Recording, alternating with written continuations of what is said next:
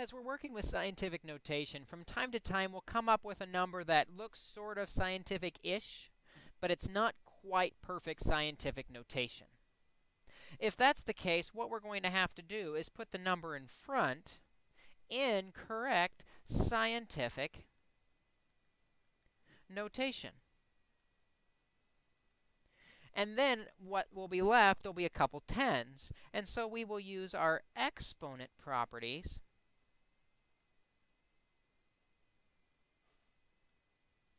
on the tens.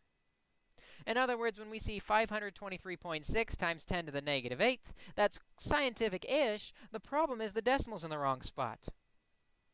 So what we'll do is we'll focus just on the 523.6 and put it in scientific notation.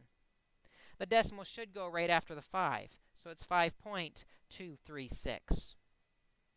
And then we do a times 10 to represent the number of times the decimal moved, twice.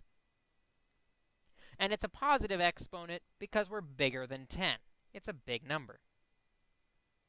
Now, we still have this times 10 to the negative 8th at the end. That doesn't disappear.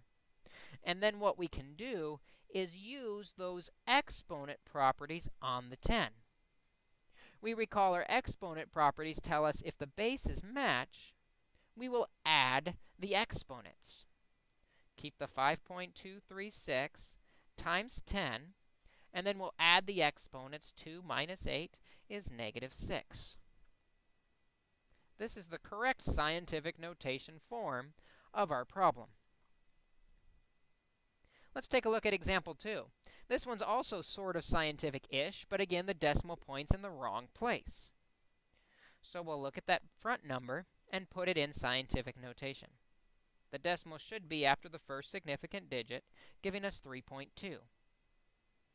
Times 10, we move that decimal 1, 2, 3 places. And because our number was small, smaller than 1, it should be a negative exponent. Again, don't forget we still have that times 10 to the 5th at the end. Because now what we'll do is we will use our exponent properties on the tens. This gives us 3.2 times 10. Adding the exponents, negative 3 plus 5 is 2. 3.2 times 10 squared is the correct scientific notation form of our number.